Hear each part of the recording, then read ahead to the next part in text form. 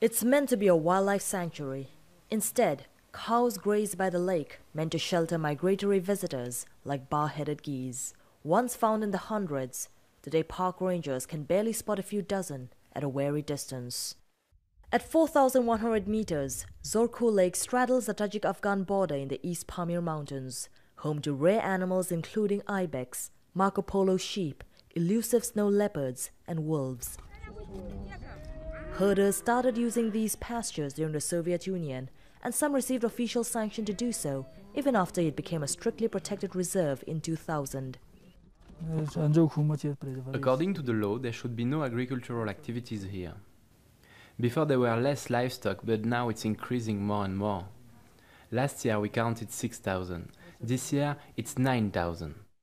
Overgrazing has depleted tall grass meant to shelter bar-headed geese and their nests. Fewer geese arrive each year to breed. The lakeshore is also crucial winter pastures for wild herbivores. Conservationists say herders have to be relocated. Most Tajik herders earn a living caring for other people's livestock. With growing demand for meat, they are reluctant to move. If the government orders us to move, I guess we will. We came here because the place is good, the animals are doing well, and life is better for us. But relocating them is not an easy task. If we want to relocate these people to elsewhere, basically we have to understand the quality and quantity and then economic benefit that comes from these pastures. And we have to find exactly same pasture lands elsewhere where they can be relocated. And we haven't done that.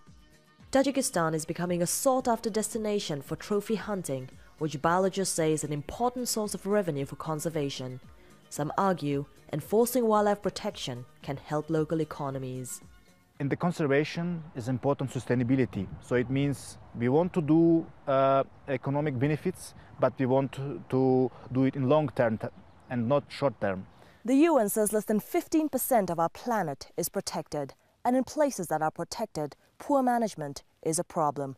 Biologists here believe proper conservation of this nature reserve will not only benefit local species, but also our planet.